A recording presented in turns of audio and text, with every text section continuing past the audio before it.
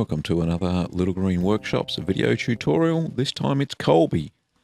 And the ingredients are 8 litres of full cream milk, 5 drops of annatto colouring diluted in 1/4 cup of unchlorinated water, 1/8 of a teaspoon of mesophilic culture, M030 and 31, and 1 teaspoon of liquid rennet diluted in 1/4 cup of unchlorinated water, 2 tablespoons of cheese salt and 1/8 of a teaspoon of calcium chloride if you're using homogenised milk, and dilute that in 1/4 cup of water. There's all the ingredients. They're all lined up, ready to go, all measured up already, as well as the other utensils, the colander, the sterilised cheesecloth, the cheese press and the curd cutter. And I'm just putting the finishing touches. We're putting the last of the milk in. I'm using a non-homogenised milk today. And this is a very good milk because it sets a really good curd. So it's got a little bit of cream on top. This is called a creamline milk. So I'm just whisking that into the milk, making sure it's all mixed thoroughly.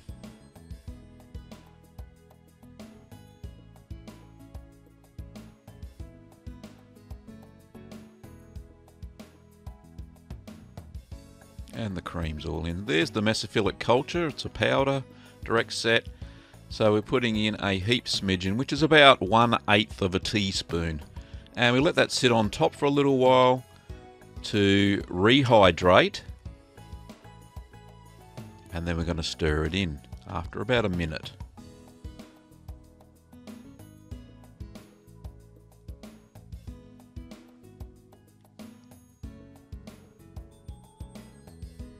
So the target temperature at this stage is 30 degrees Celsius, which is 86 degrees Fahrenheit. So we're just stirring in the mesophilic culture now. And we're going to let that sit. And we're going to let the culture do its work for 1 hour. So that's going to ripen the milk. That's going to change the acidity of the milk. So an hour later, we get to add the other ingredients to the milk. So just check the temperature, make sure it hasn't gone up. And the heat was off during the 1 hour of ripening. And we're going to add the annatto colouring. Now you can see that I've diluted the 5 drops, as I mentioned at the start, in a 1/4 cup of non-chlorinated water. So stirring the milk whilst we're pouring in the colouring. This just gives the cheese a richer colour on the final product. Most cheddars these days do use annatto colouring, especially the commercial ones. So we don't need the thermometer at the moment.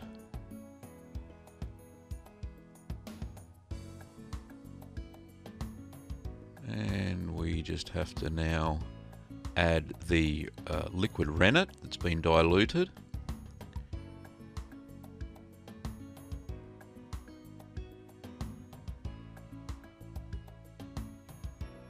Soon. There it is. So that's liquid vegetable rennet that I'm using there. And that was a teaspoon of rennet that has been diluted. Okay, we stir for about a minute. And now we're going to let that rest for 40 minutes to do its magic, to turn into curds and whey. The 40 minutes are up, and we're going to do what's known as a clean break. I'm going to put my finger in the curds and hopefully it splits. Yep, just like that. So it's not milk anymore. Now just one final test. I'm going to get the curd knife and I'm going to just see if I can cut. Yes, that's perfect.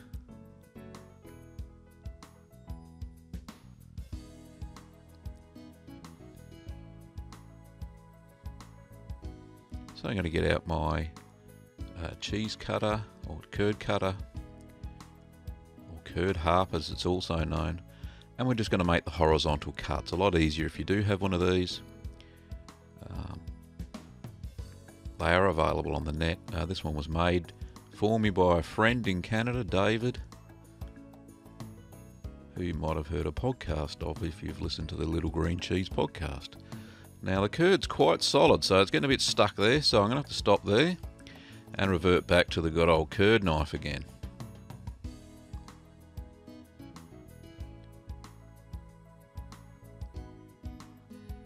So we're looking for 1 centimetre cubes, or 3/8 of an inch, 3/8 of an inch.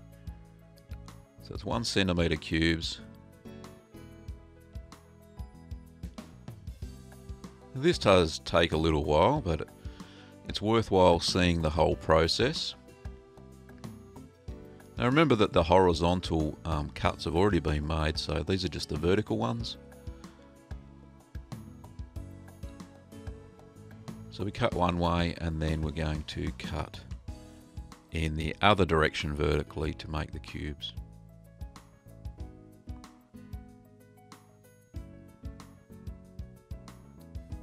So try and keep the lines evenly spaced.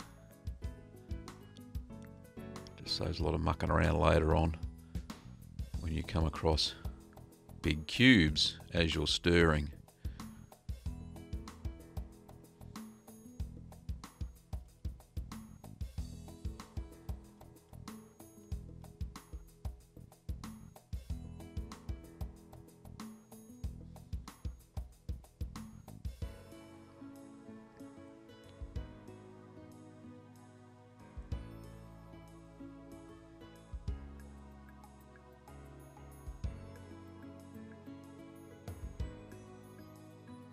Just to make sure that the curd cutter has done its job, I'm just doing some diagonal cuts there because I believe that there are some rather large cubes in there still, as I couldn't get the curd cutter all the way around, so just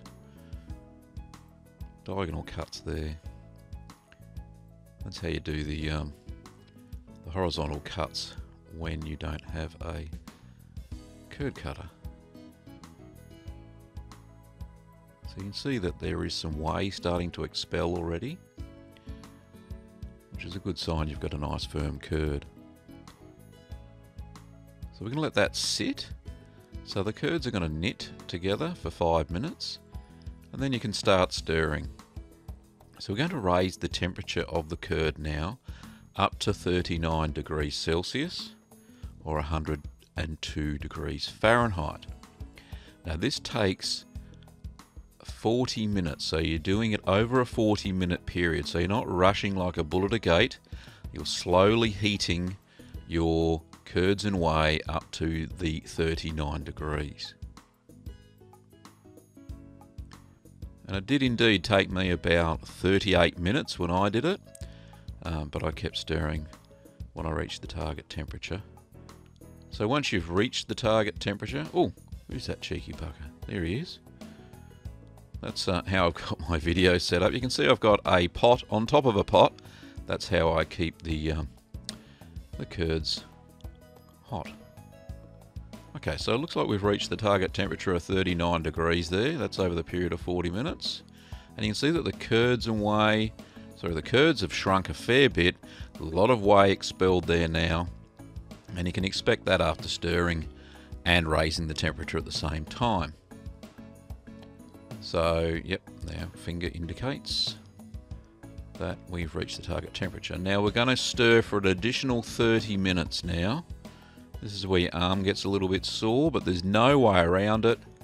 Especially for the home cheese maker, you just have to stir the pot. And there we go, we've stirred it for the 30 minutes. And you can see that the curds have shrunk even more.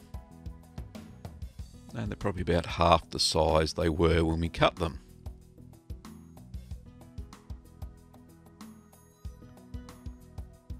So we're just going to take that off the double boiler. So I'll just move that aside. We don't need that at the moment. And you can see in the background there, I've got a small pot. I've got 6 cups of tap water that has been drawn. That's at 16 degrees Celsius, so that's about 1.5 litres. So there's the setup there. That's 16 degrees Celsius. And it doesn't have to be in a pot, it can be in a container. It's just what I had available. And the 2 pots. So I'm going to actually drain off the whey down to the level of the curds now with a sterilised cup. So just drain that. I'm going to keep whey because we're going to use it for cooking and maybe make a little bit of ricotta later on. So as you can see, I'm down to the level of the curds now. It's a fair bit of whey there that I've drained off. And just gently taking out the last cup of whey.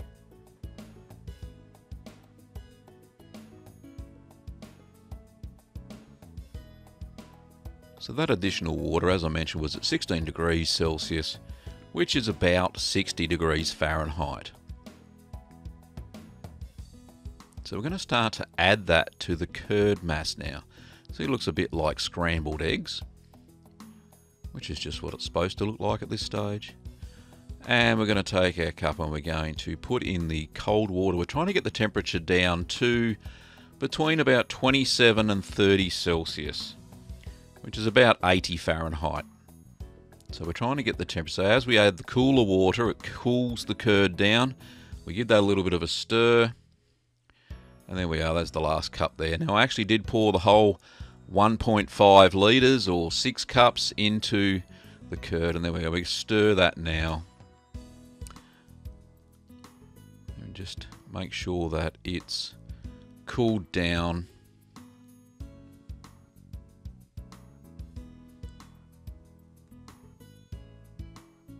Temperature has dropped, which is good. That's what we're after. So that actually, adding that fresh water lowers the acidity of the final curd. So we're going to stir now for 15 more minutes. And thankfully this is the last time we're stirring. And we've stirred for 15 now. And we're just going to let that rest for about a minute or two. Just let them all drop down to the bottom. That's the size of them. You can see they've probably shrunk by about 3/4. Now we're going to drain the curd just in a colander lined with a sterilised cheesecloth. Just pour that in.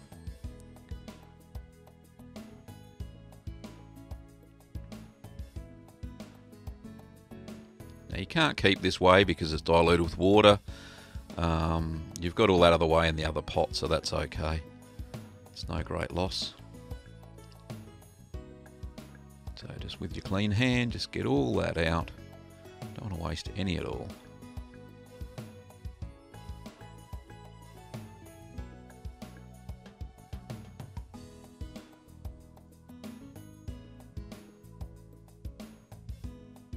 Right, we're going to let that drain for 20 minutes now. So 20 minutes has elapsed, and we're going to take the curd mass, because it's one big single lump now, and we're going to put that back in our pot, and we're going to mill the cheese into 6mm, or it's about 1/4 inch pieces by hand. You can see there's a little bit of whey dripping there, it's not too bad. Most of it's gone, thank goodness. So we'll throw that into the stock pot.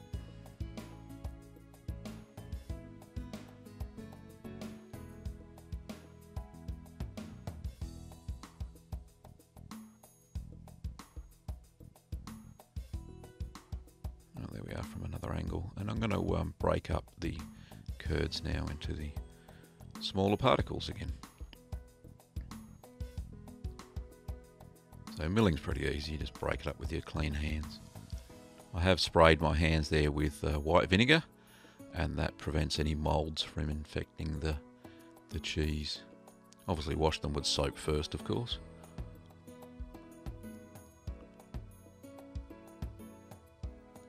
There we go, there's the final bit of the curd, just make sure all milled.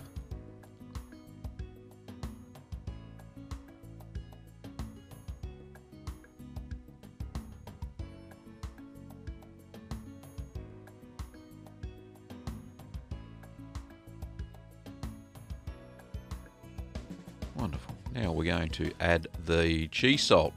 So there's 2 tablespoons of coarse cheese salt. This is non-iodized salt. If you use iodized salt, it will kill the culture and it will not develop the flavour you're after. So now that we've added the cheese salt, we're just going to mix that in thoroughly.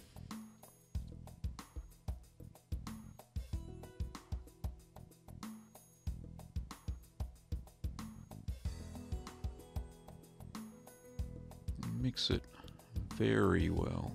You want the salt distributed evenly through the curds.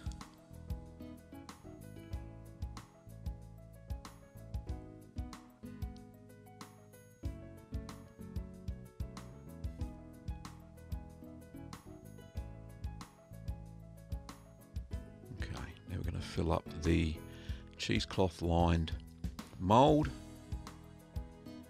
Pretty simple operation. Just put your hand and get the curd and pop it in, and then press it down at the end.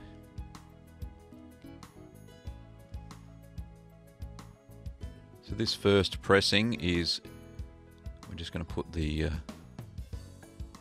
large piece of the cheesecloth and we're just going to fold that over the top, and we're going to put on the plastic follower so we get a flat surface on the top of the cheese. There we go. Give it a bit of a press so it fits in okay. Put it into our trusty cheese press, and we're going to press for 20 minutes. Oh, sorry, 20 pounds, which is about 11 kilos. And we're going to press for 30 minutes this first time round. So that's between 10 and 11 kilos for 30 minutes.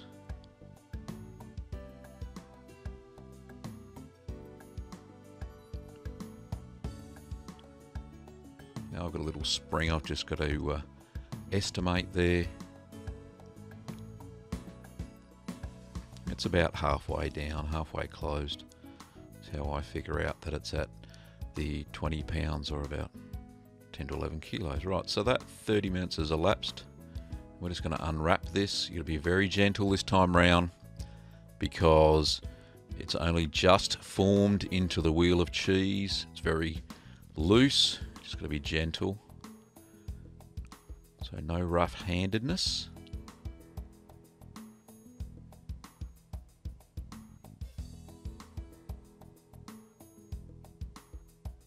So gently unwrap that there. You can see there's a bit of loose stuff on the top. Just going to make sure you don't lose that. So just spread out your cheesecloth and then gently pick it up. Just separate it from the cheesecloth there. Didn't look like it was going to come off. Oh, there we go. So I'm just supporting the cheese with the palm of my hand. Spread that out, and then we're going to gently turn it over. All the loose stuff just fall off everywhere there. There we go. Okay, just get that in the center of the cheesecloth. And we're going to re-wrap that up now. And we're going to press this time at 20 pounds again, between 10 and 11 kilos, for another 30 minutes.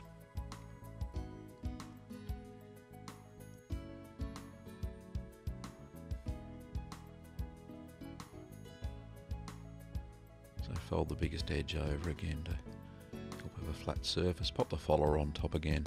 Give it a good press down. And pop it in the cheese press.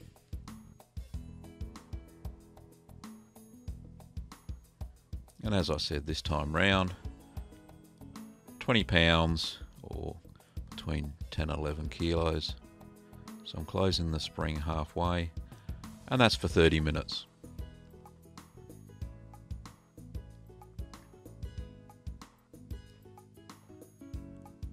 There we go.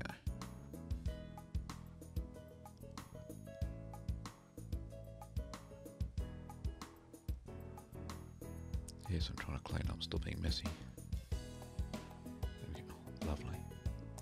Okay, so the 30 minutes has elapsed. So I'm just going to pop this out. Don't have to be as careful this time because it has formed up fairly well.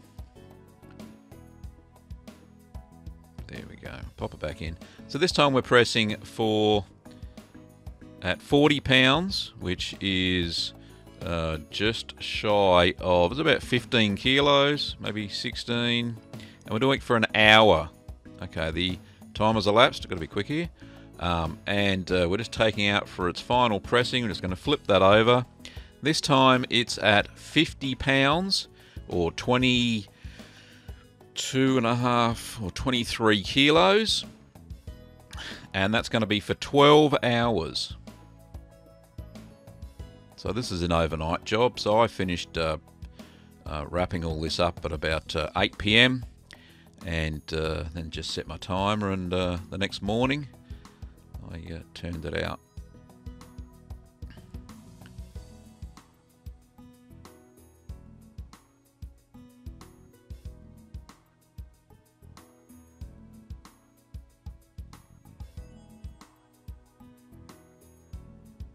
There we go, just pressing that down to the full extent of the spring. In this case, it's a 50-pound spring, so we're trying to close it all the way up, give it as maximum pressure to get the cheese to form properly. There we go, that's as tight as we can get it. Cool. So, back in 12 hours. Okay, I pulled it out the next morning and this is what it looked like. Lovely yellow colour. And what we're going to do is we're going to put it on a sushi mat like that, and we're going to let air dry for a day or two. It's pretty dry already, but it probably will take a day or two at room temperature about 21 degrees Celsius. So then once it's air dried, we are going to wax it like this. Now I do have a waxing video on YouTube as well, so look that up, how to wax a cheese. And we're going to store that now for 2.5 months at 13 degrees Celsius, around about 80% humidity in our cheese cave. And then at the 2.5 month mark, we open it up, cut it open like this, and it looks wonderful. And I tell you what, it does taste fantastic. This cheese really surprised me when I made it for the first time. It was delicious. Anyway, that's all we've got time for, Curd Nerds. Thank you very much, and I'll catch you at the next video.